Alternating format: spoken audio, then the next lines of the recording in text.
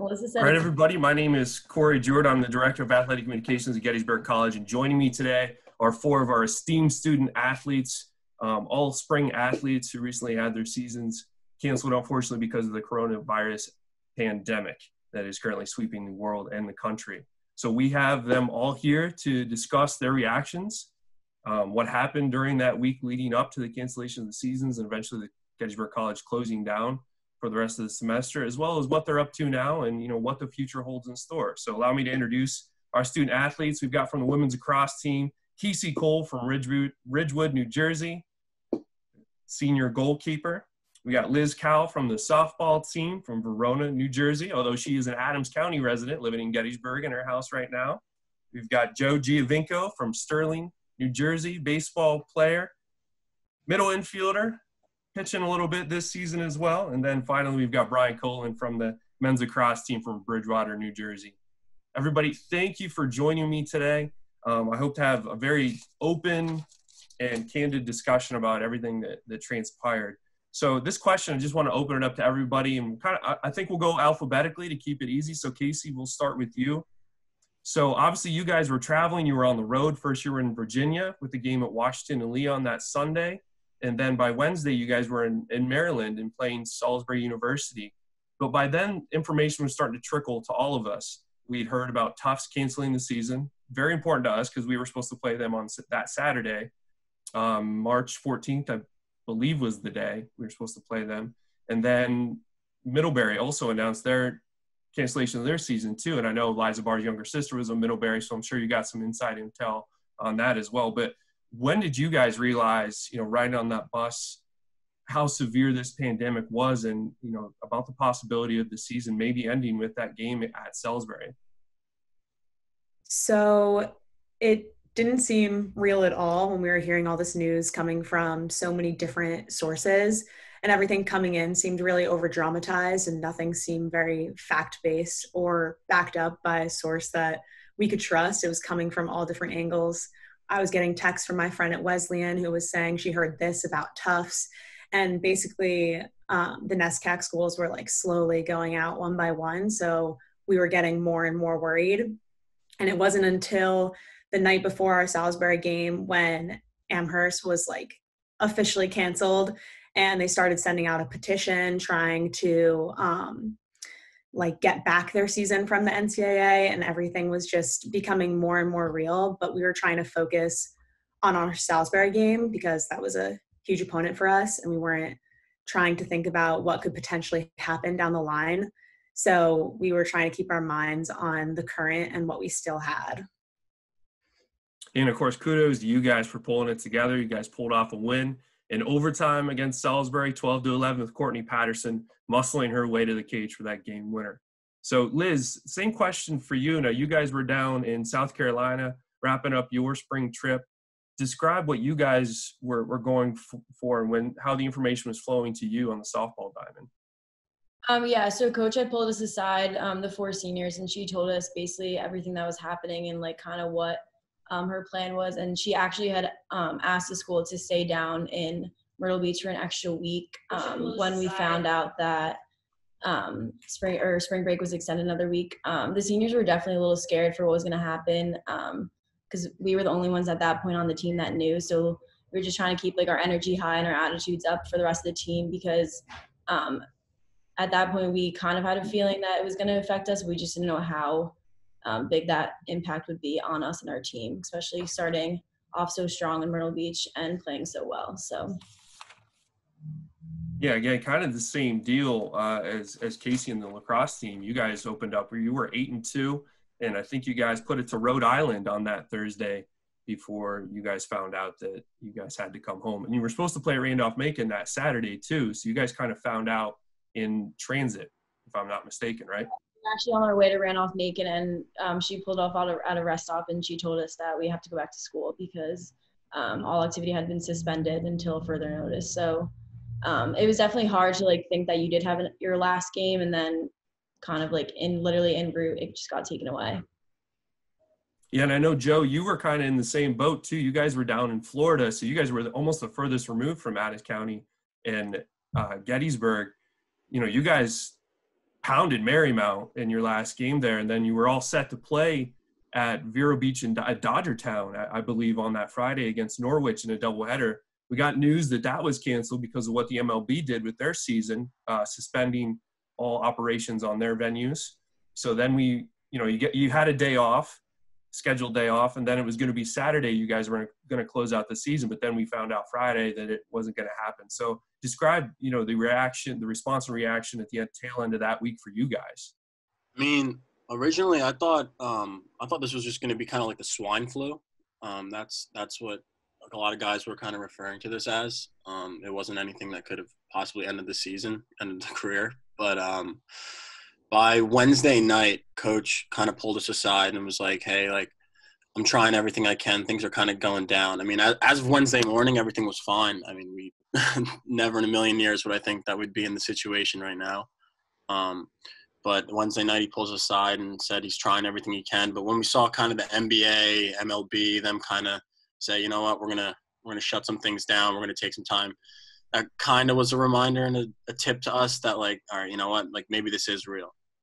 And so, we had a big team meeting. We said, listen, like, no matter what happens, like, thank you for everything, but let's stay focused just in case. You never know. But and then we went one day at a time. Thursday got canceled because of the MLB. And then Friday got canceled. Saturday canceled. Before you know it, we're done. Unbelievable. And of course, kudos to you guys too. I mean, you guys were 6-2, and you guys were just smoking the ball. I think that combined OPS was around 1,200, hitting 430 as a team. So you guys are having a great season too. Kudos to you guys and what you guys did in spring break. Of course, Brian, swinging the question over to you. You guys were in Gettysburg a little longer than the other teams who took off for spring break. I think you guys went down Tuesday, if I'm not mistaken, down to Virginia.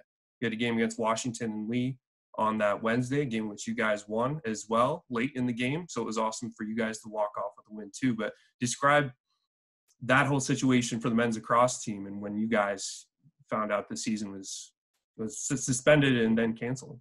Sure. I mean, leading up to, I guess that Wednesday was when we really found out.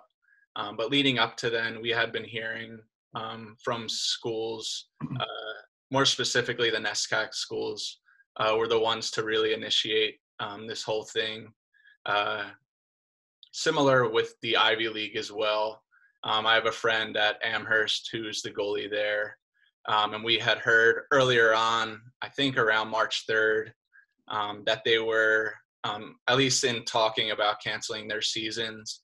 And then Wednesday, we had heard that there were other Centennial Conference schools like F&M who were talking about pushing their academics back a week and extending their spring breaks. And like the other three have mentioned, everything seemed so out of the blue, and there was no way to really tell what facts were true and who we should believe. Luckily, we were able to get a win against Washington and Lee, but it wasn't until that night we returned back to Gettysburg that we had heard about the NHL and the MLB and all these teams, professional leagues, were starting to cancel their leagues or at least postponing them. And then Thursday morning, we had a team meeting in the locker room.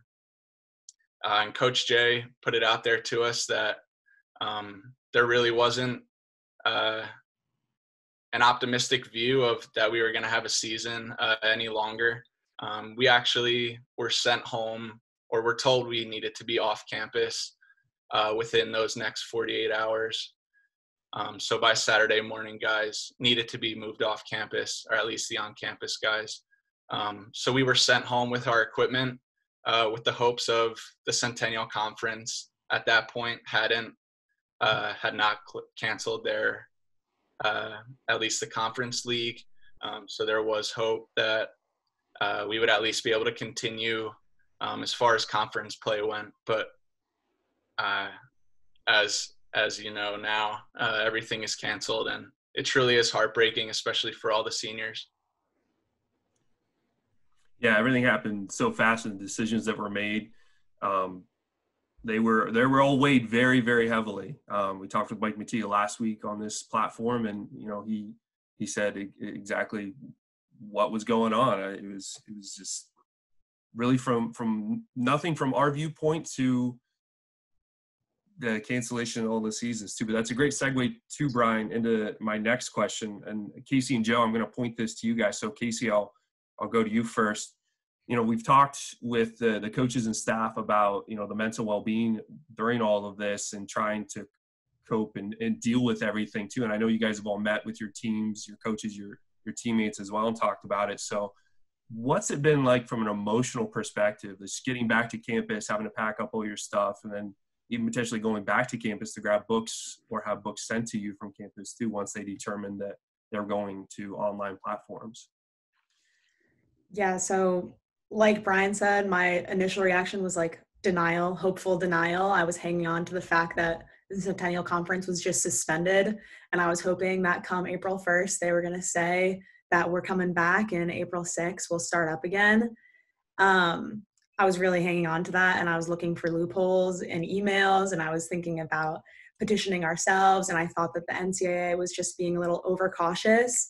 So definitely my first step in like moving forward and beginning to cope with something so surreal and something so unprecedented was just admitting that what I had previously thought was wrong, and that I needed to adjust my outlook and sort of take in the facts and adjust to the new reality that I was being confronted with. Like, it wasn't being over dramatized and they weren't going to take it back. I kind of just had to accept it before I could even begin to move on. And coming home was really surreal. I just kept waiting for the day where we would be able to go back or see each other again. And it just like keeps getting further and further away, it seems. So it's definitely been a difficult thing to cope with, something that is unlike anything else I've experienced or my teammates have experienced. So it's been tough. Yeah, Joe, how about you? I mean, you guys got back, I think, on Sunday, and campus, I mean, it was a ghost town by then. Yeah, the only way I would describe it would be like surreal. I mean, never in a million years would you think something would happen like this. The way I like to describe it is, I mean, it's like you have a job and you work for a year, and right as your boss is about to give you a paycheck, he just kind of pulls it away at that last second. You know, you're just getting into the heart of the season. You work so damn hard all year, and at that last second to have it pulled back, it's tough. Emotionally, physically, everything, it's tough. You put in so much effort. But I think because of the day and age we live in with technology, I mean, we got the group chats where there's never a day where it goes by where someone doesn't text in that group chat, checking up on everyone, checking up on the well-being.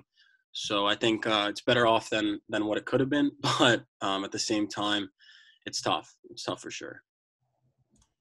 Well, that was a nice little segue, Joe, getting in on the staying connected part of our little deal here. So the next question is about staying connected. And, we've been using Zoom. We've been doing group meets, texting. You guys have been doing workouts together. I know the strength and conditioning coaches have been working with you guys to try to get you workouts to do. Liz, we'll swing it your way over there in Adams County. So how have you guys been staying connected? And obviously you're staying connected to some of your teammates and housemates closer than others. So coach has been doing a great job checking in on us every day. She's using Zoom. We started these weekly meetings last week every Tuesday, so we're doing that with the team. We're also doing individual meetings and then meetings like by position, so outfielders, infielders, pitchers, catchers, stuff like that. But she's just basically using it as a way to touch base with everyone and like make sure that we're all on track with our schoolwork and just staying healthy and also staying on top of our workouts. We started using Volt, that platform that like all the different workouts. But yeah, like similar to Joe said, like this day and age, like technology is like so great. Like our group chats have not stopped since we left campus. If anything, I think they're like more now so than ever. So it's really great to like keep in touch with everyone too. Yeah, I would have to say the softball team is very social, we'll say, to put it mildly. Brian, kind of the same deal with you. I mean, you're on a team that has 50 plus guys. Like, how are you staying connected through it all? Yeah, I mean, like the other three have mentioned already, we have our group chats as well. And there's not a day that goes by that somebody doesn't write something in there or send something either funny to kind of boost the morale, and everyone's in the same boat, whether it's at Gettysburg or any other sport or league across the country. We're all feeling the same thing, and I think it makes it better that we're all feeling the same kind of hurt that this whole thing has been stripped from us. But I know, like you had mentioned, we are using Zoom. The coaches are setting up meetings, both individually and in groups, to kind of get everyone on the call together. It's a little harder to set up 52 guys on a Zoom call. But I've talked to Coach Hoff every day, or just about every day. I spoke to Coach Jay this morning. There's also the possibility for seniors to come back and play another season. So I think that's something that, at least as far as the seniors goes, there's a few guys that are still kicking that option around, either coming back to Gettysburg for another year, or potentially trying to play out somewhere else, either for a master's, try and get their master's somewhere and play at another school. But we'll see. We talk every day, though. Yeah, for sure. The NCAA through all this has granted another year of eligibility to spring athletes. So, hopefully we'll see some of you take advantage of that. That's another nice segue into what you guys are doing now in the classroom to finish out your semesters. I know the professors were working their tails off to get up to speed with different online platforms and working through, I think, Moodle or Google Classroom, whatever they're using. We got consistent emails from the provost on that and how hard they were working. That was number one priority through all of this for Gettysburg College, and making sure everyone was safe too, of course. So you guys started classes. Casey, we'll begin with you as the double major in comp sci and French. What has the class situation been like for you with this online learning? So it's been a lot of trial and error for sure for me and my professors, just trying to figure out what works and what doesn't in this kind of scenario. For my computer science courses, it's definitely been difficult. I had to completely set up my laptop so that I could do everything that I would normally do on a lab computer in Glatfelter from my own home. So that's been really different. I've had to learn a lot of different things to sort of be able to succeed, which I wasn't expecting. But the hardest part has definitely been regimenting myself and getting a routine set in stone. I went from having my days scheduled to like the minute to being able to sign into class like 30 seconds before from like my bed if I want, because it's just like, it makes it easy, but also makes it so much harder because every day is a mystery. I have very little routine going on right now. So that's been a big adjustment. Yeah, it's funny like how on campus, your schedule is set up. You lift now, you got class now, you got lab now, you got practice, you got library or other extracurriculars. And now that you're home, I'm kind of dealing through the same stuff. Like, okay, my kids are downstairs. I'm not going to sit at my desk for 8 hours while my kids are there. Like, I'm going to take them outside and do stuff. No, I don't have to take any classes though, so that's good. Brian, same question to you. You're a mathematical economics major. How are you doing with the new class setup? Yeah, I mean, like Casey said, it's been a lot of troubleshooting and trial and error. I am taking a computer science class as well this semester to finish out my math econ major.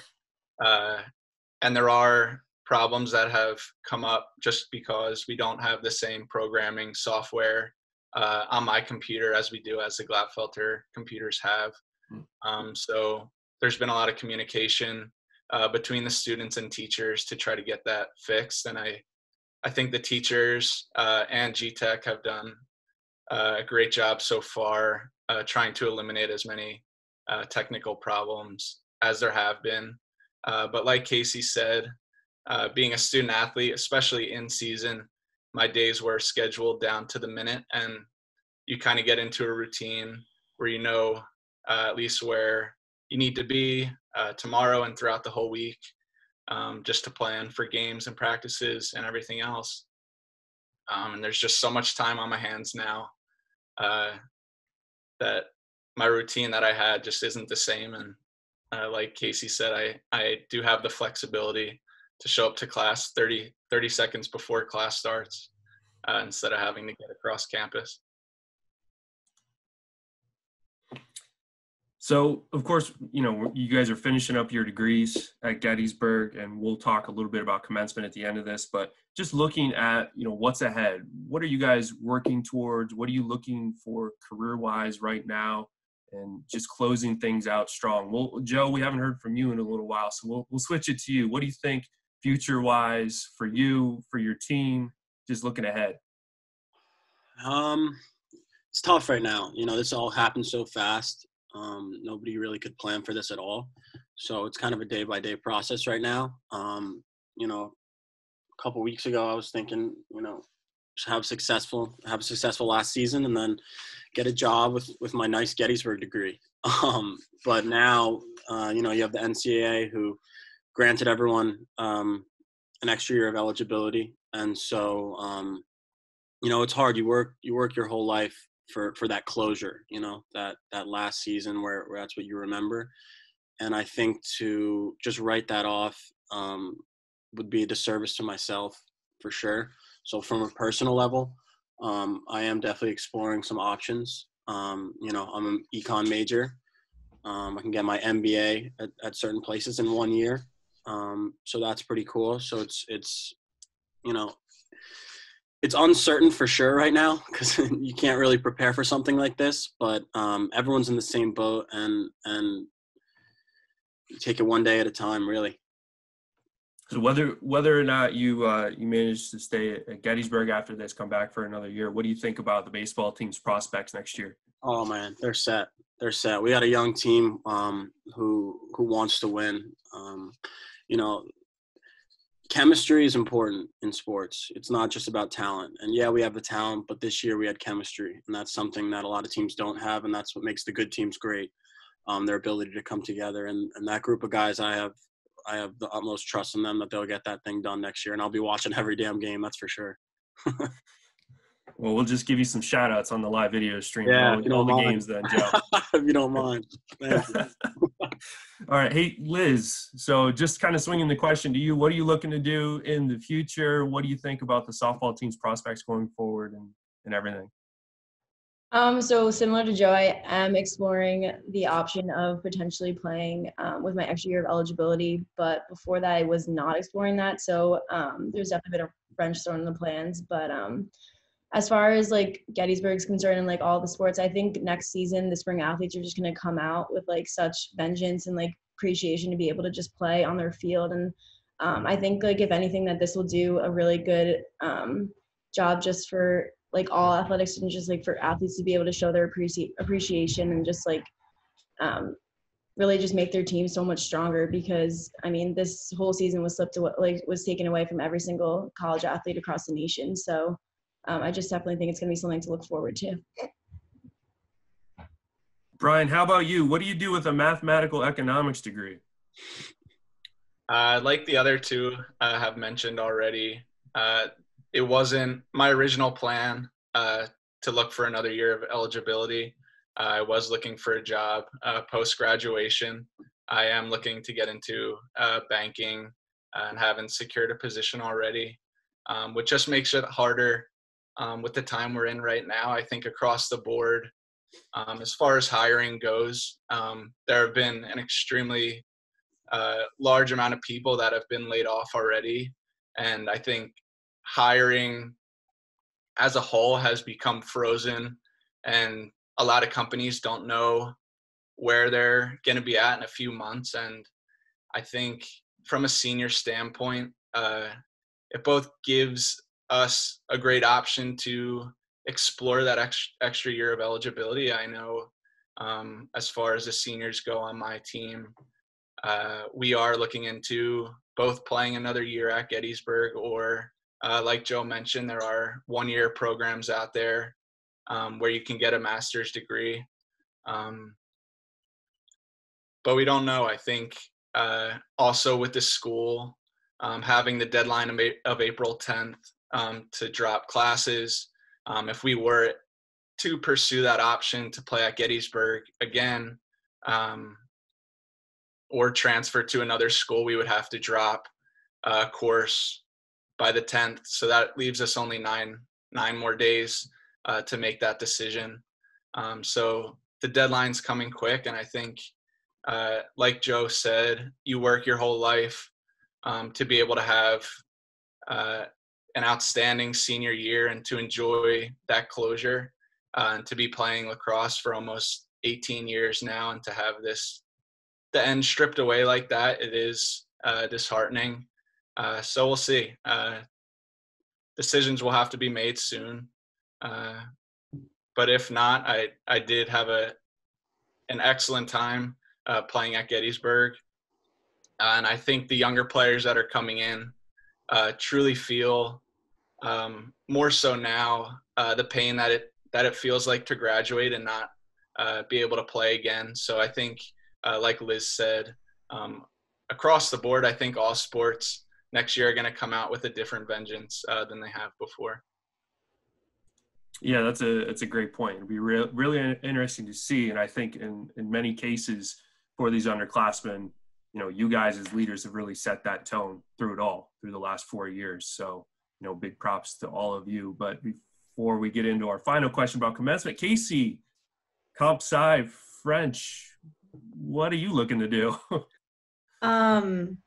So I've actually been really fortunate to sign on to a job back in November. So I'll be working in the finance industry on the technology side, right outside of Philadelphia. So I'm really fortunate that I was able to lock that down early enough.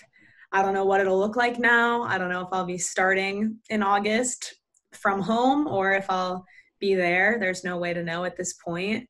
But I'm very fortunate for that. And like Liz said, I just think that experiencing a loss like this is just going to change the whole outlook on every season to come. We're really going to have a new understanding when they say play this game like it's your last, and we're going to really live for the moments that we create. And I think it'll have a big impact on all teams coming out next year. Yeah, for sure. And of course, Casey, you guys, it's going to be a tough senior class for you guys to replace too, walking away with 2 national titles in your 4 years as well. And I'm sure you guys are all saying what if for this season. It's unfortunate, but that's the hand we were dealt. And we'll learn from this, and from the bad comes the good sometimes. So my last question for all of you, President Giuliano recently sent out a message about commencement. So we're not going to have an in-person commencement in May. There's a survey. I don't know if you guys have filled it out yet, asking, what you guys want to do. So let's hear your short answers as to what you guys want to do for commencement for the viewers at home. Casey, we'll just kick it back to you. Well, when I filled out my survey, I said that a virtual ceremony in May just wouldn't be acceptable for institutions so heavily founded on community and tradition. I don't think that a virtual ceremony would suffice. So I'm hoping, if possible, to come back in August if the college can accommodate everyone and the situation has died down enough by then. If not, fall. Hopefully. Liz, how about you? Yeah, I agree. I definitely think we should have an in-person ceremony. I think the class of 2020 deserves this sense of closure after, everything else was taken away from us. So I just think it'd be right if we were given that opportunity to have the in-person ceremony, whenever it may be. Joe, what's your vote?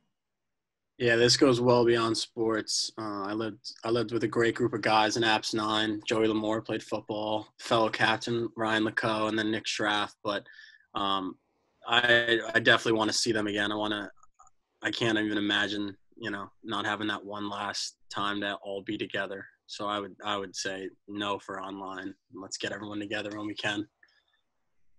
Brian, how about you? I'm right there with the other 3. I think that doing a virtual commencement just doesn't give the seniors the recognition for the hard work that they've put in for those 4 years. And there are a lot of great relationships that people have built over the past 4 years that will last a lifetime. And given the circumstances of where this pandemic goes, I think the school should try its best to get everyone back on campus come August or the fall. I think it's only right for the seniors. I agree. Nothing would give me greater pleasure than to see you guys again and see you walk across that stage. So hopefully President Giuliano is watching this Facebook live chat and makes a decision. Of course, it'll also involve the Board of Trustees and other administrators at Gettysburg College too, but they will make a very well-informed decision. But my guess is the majority of the senior class is going to vote alongside, same as you guys. So that does it for all the questions I had. Guys, thanks so much for joining me today. I can't tell you how awesome it was just to see you guys and chat a little bit, just catch up. You know, I'm as disappointed as anybody, as all of you, as the season and how it turned out. But again, I just think this is just going to make us better. I think it'll make all of you better. I think it'll make Gettysburg College better. And I think it's going to make the country better when it's all said and done. So again, Casey Cole, Liz Cowell, Brian Kolen, Joe Giovinco, thank you so much for joining me today. This has been the Bullets Athletics Spotlight. Thanks, Corey. Thank you. Thank you.